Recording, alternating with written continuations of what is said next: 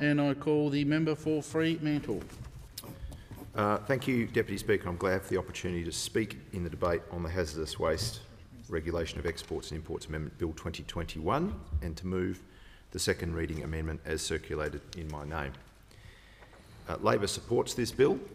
It makes changes to our domestic law that are a necessary consequence of our participation in the Basel Convention, whose purpose is to control the transboundary movement and disposal of hazardous waste. As a signatory to the Convention, Australia is required to implement changes made to the agreement, which of course occur through a process in which we participate. And all such changes aim to strengthen the way that dangerous waste is regulated, especially in relation to its movement between countries. What is significant about these changes is that for the first time they extend controls to cover unsorted plastic waste and plastic waste that contains hazardous substances. It's taken us a long time as a global community, and in Australia it's taken us a long time, too long, to start acting to address the scourge of plastic waste. While the changes in this bill make little practical difference to the way plastic waste is controlled in Australia, especially now that countries in our region have moved to reject the importation of low-quality mixed plastic, and we've moved to ban its export as a result, it is important, nevertheless, that we properly meet our international obligations. Deputy Speaker, on average, Australia exports just over 60,000 tonnes of hazardous waste per year, most of it in the form of lead-acid batteries and metal scrap, and this is regulated to make sure the environmental outcomes are appropriate and acceptable. But the fact that the movement of hazardous waste to and from Australia is comparatively small shouldn't obscure the gravity of this issue and the value of our active participation, indeed our leadership in this space. Incidents, when they occur, can have a severe, widespread and lasting impact on human and environmental health, and often the impact of such disasters will affect several nations and disparate ecosystems. Just as an example, last month a vessel travelling from India to Singapore caught fire due to a leakage of nitric acid used in manufacturing fertilisers. On board the ship was 26 tonnes of plastic pellets that unfortunately entered the marine environment, eventually littering beaches across the shoreline. Other material lost overboard included caustic soda, lubricating oils, aluminium byproducts, polyethylene, cosmetics and even food items. Local fisheries in the immediate area have been ruined as a result, and the broader environmental impacts, which cannot yet be calculated, are likely to be horrendous. Deputy Speaker, I note that in addition to its central focus on plastic, the bill achieves some worthwhile tidying up via the Regulatory Powers Standard Provisions Act to adopt some standardised powers and other forms of best practice regulation. The bill also improves information sharing between the Commonwealth and state and territory governments and introduces new record-keeping requirements. Both these changes are welcome. Deputy Speaker, I do want to raise an issue with the way the government has staged our progress towards these new regulatory settings, both in the case of this bill and, of course, in regard to the export ban legislation that we dealt with at the end of 2020. I'm sympathetic to the concern expressed by those in the waste and resource management sector who are dealing with a series of changes, each of which comes with new administrative arrangements and requirements. And the details and administrative arrangements themselves have generally turned up pretty late in the piece. For a government that makes a lot of noise about and often lectures those of us on this side of the chamber about red tape, it would certainly have been better to have got some of this done earlier and more clearly. In the course of the Senate inquiry into this bill, some industry stakeholders raised concerns about the additional regulatory burden that changes would impose, and they noted that when coupled with the waste export ban on mixed plastics that commences on the 1st of July, a little bit more than a week away, there's the risk that exporters seeking an exemption to transport plastics will be required to complete two separate yet similar administrative processes.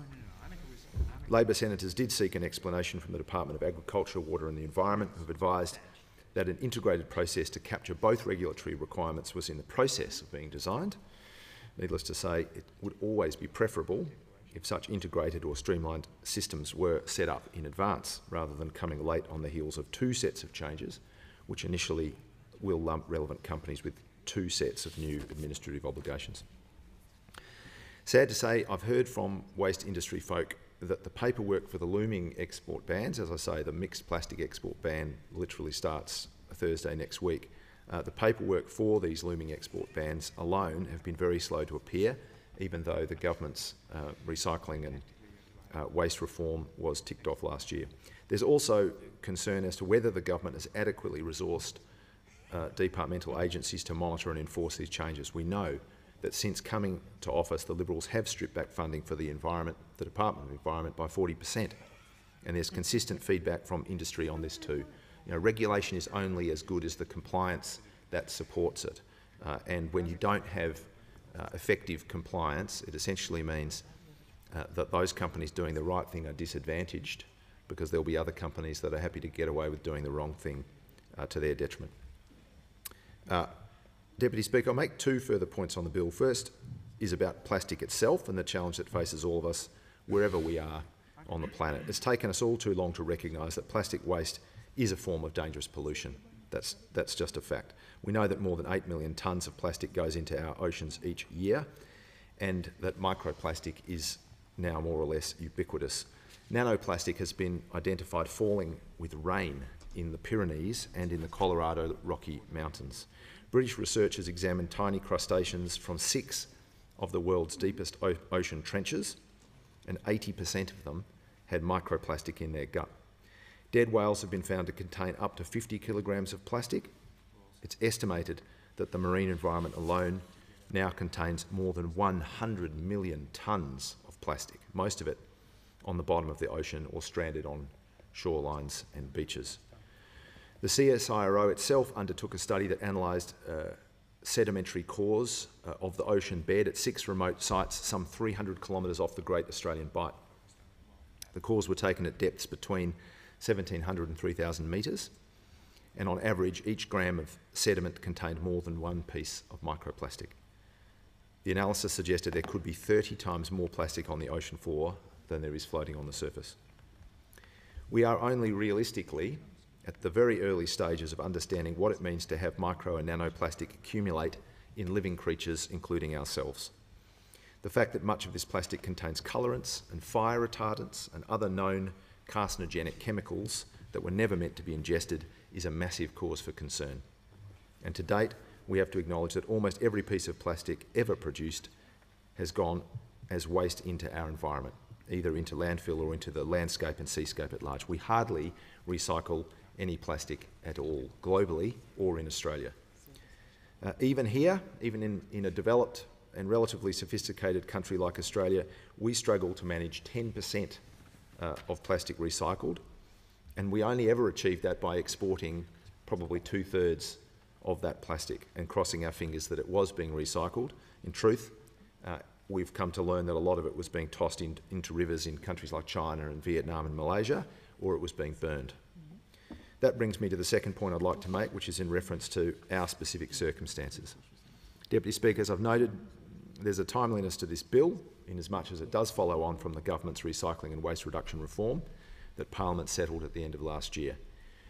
The RAW, the Recycling and Waste Reform, as it's called, was put in place. It did put in place the framework for banning the export of various waste streams by material category, beginning with glass back on the 1st of January earlier this year, and moving to cover unprocessed mixed plastic in a few weeks' time on the 1st of July, with other material categories to follow in due course.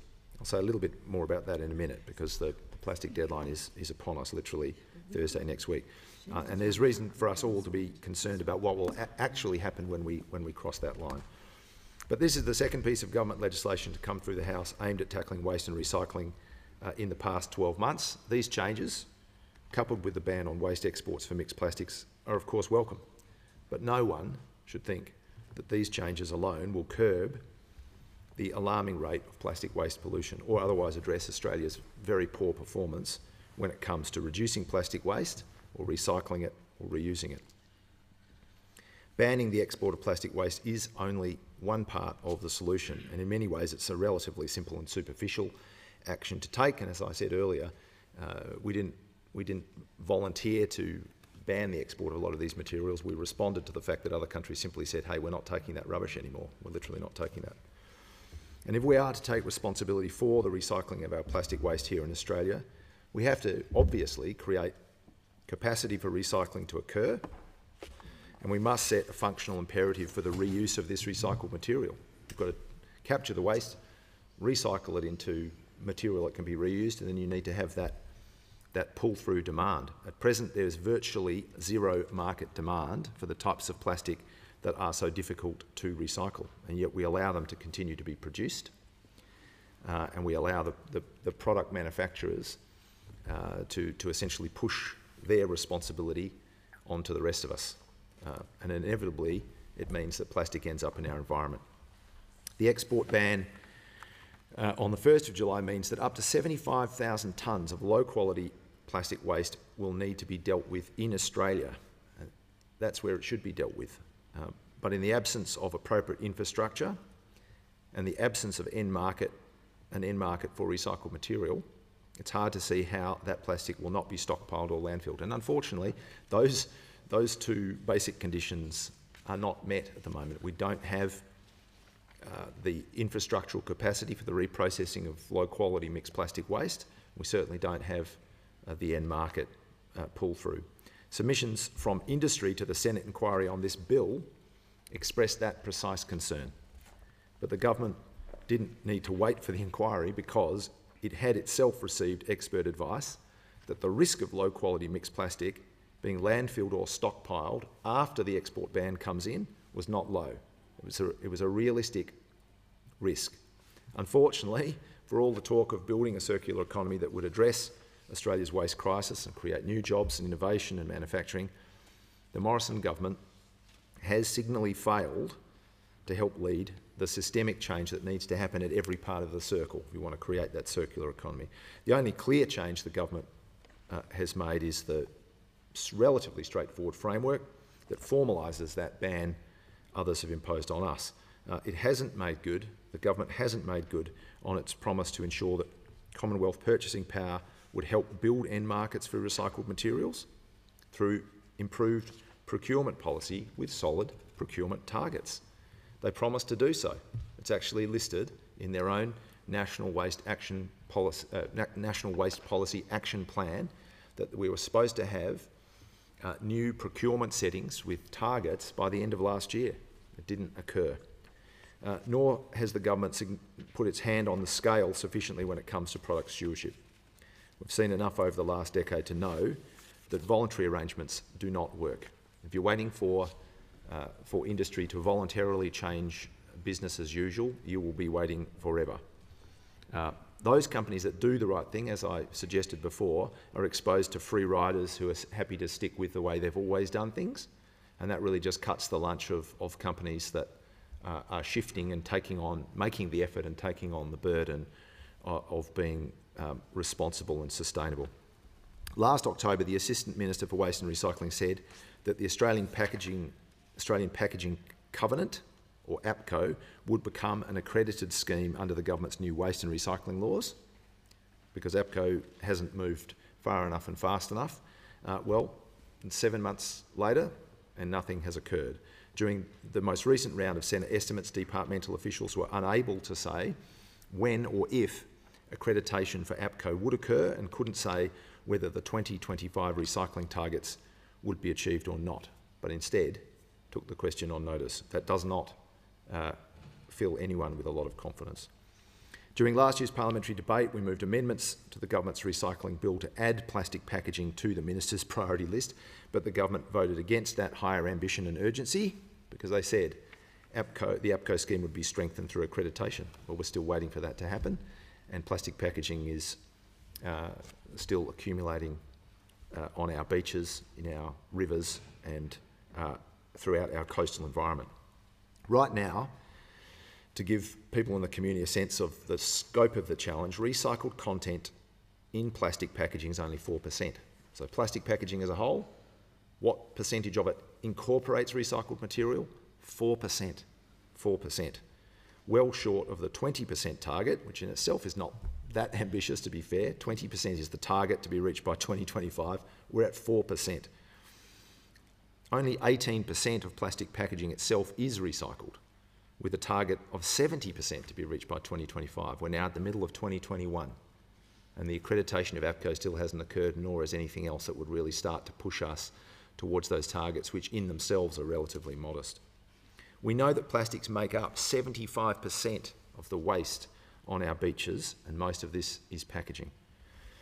At some point soon, the government is going to need to acknowledge that those 2025 targets are unlikely to be met, and in so doing, acknowledge that their hands-off approach is not working, and hopefully change course and start to put their hand on the scale. It's desperately needed.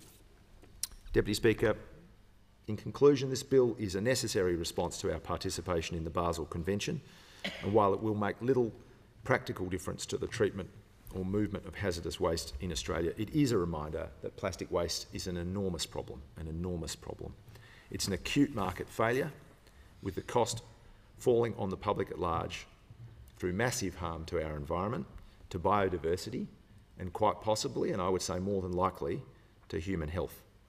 There's no doubt that if we continue to consume directly and through food nanoplastic that has in it carcinogenic chemicals that were never meant to be consumed by humans, I don't think there's much doubt that that's going to have health consequences for us.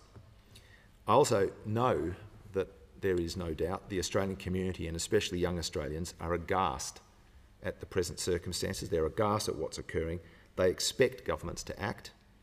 They expect governments to take big and meaningful steps and to take them quickly.